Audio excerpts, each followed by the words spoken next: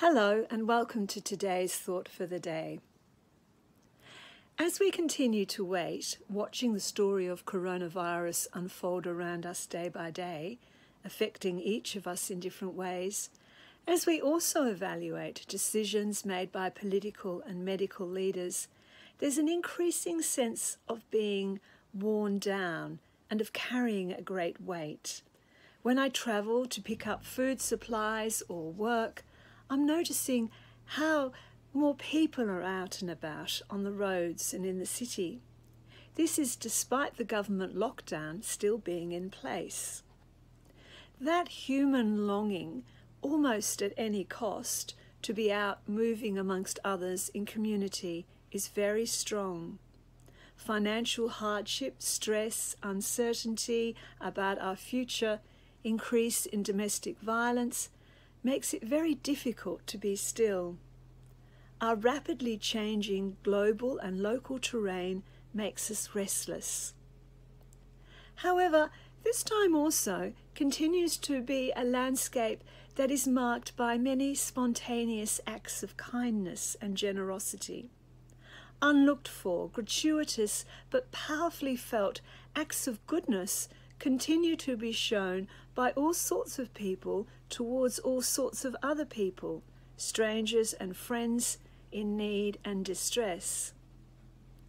But despite all this, and despite the government assistance at this time, there are those who in their heightened sense of isolation, loneliness and helplessness fall through the cracks. A saint whose story in more recent years, for me, has broken free from being a cliché is St. Francis. He is a saint who fell through the cracks, and despite all improbability, found the God of love right there in that deep, dark crevice. We can interpret the life of St. Francis in many ways, depending upon the lens we look through. The story of St. Francis, who lived at the turn of the 13th century, on one level makes a rollicking good read. His father, a wealthy merchant, Francis was well educated, loved fine clothes and the high life. He was a romantic figure who, as a young man, became a knight fighting for Perugia in its town's warfare with Assisi. Locked up for a year as a prisoner of war in a dungeon, after release he suffered physical pain for the rest of his life. He was filled with longings, passions, as well as partyings. But prayer became increasingly important, and in the early 13th century he had a now famous vision. Sitting in a dilapidated church before the San Damiano cross, he heard Christ speak to him, "Francis, go and repair my house, which you see is falling into complete ruin." And so he began his life of radical poverty, wandering with his brothers, teaching the life of littleness, with a littleness within the larger church. He founded an order, wrote a rule, but later struggled with its overwhelming success and so resigned as its head. This littleness of St. Francis is not one of subservience to an external force. What St. Francis discovered, I think, is what Rowan Williams describes as the yielding to the transforming power of acknowledging dependence on an unconditional source of affirmation. Yielding to the transforming power of acknowledging a dependence on an unconditional source of affirmation. Note well, littleness here is not about yielding to an alien force.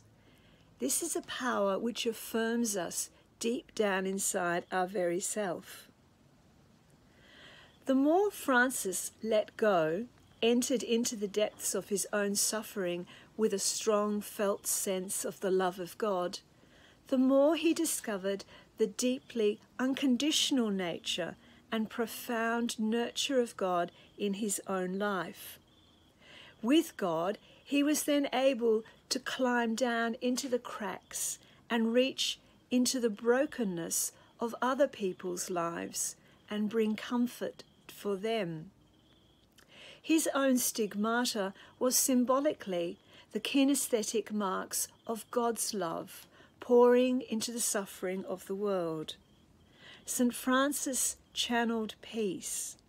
He found joy and became the sign of a God whose well of love is endless, a God who could be named and praised even in the greatest of suffering.